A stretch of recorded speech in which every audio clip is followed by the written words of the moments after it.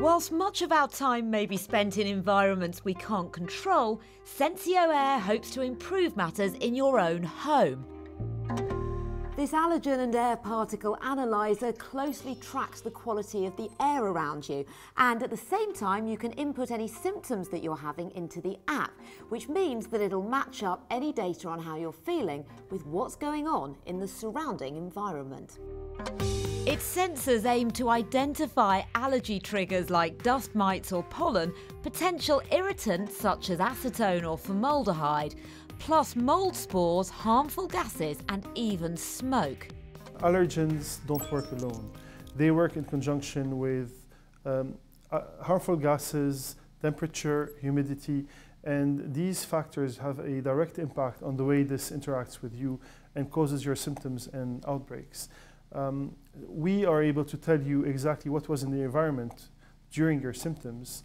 All these data that we're exchanging today allows us to really personalize, thanks to our unique algorithms, the settings of your home if you have a home automation, or by giving you direct advice on how to improve the air at home, whether it's by hoovering your carpet, or by washing your cat, or by simply closing the windows when it's allergy season.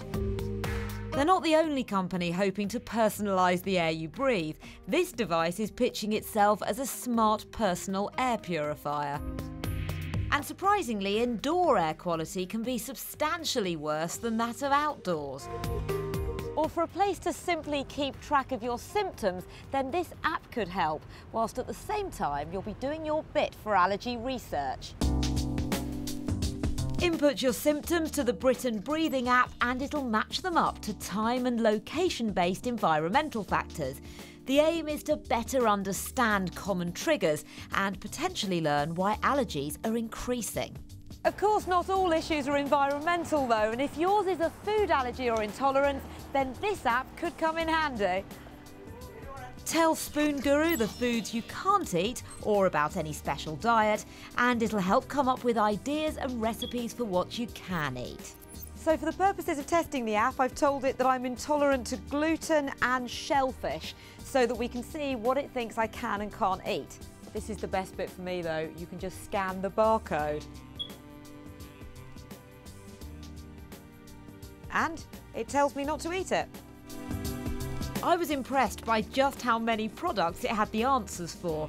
It also came up with these clear, easy-to-read ingredient lists and nutritional graphs, which are handy for speed or if you struggle with the small print on labels. The next stage, though, could be devices like this prototype. The NEMA aims to test solid foods or liquids for gluten. A small amount is placed in this tube where it's then ground, and within 2 minutes the device will tell you whether it's safe to consume or not.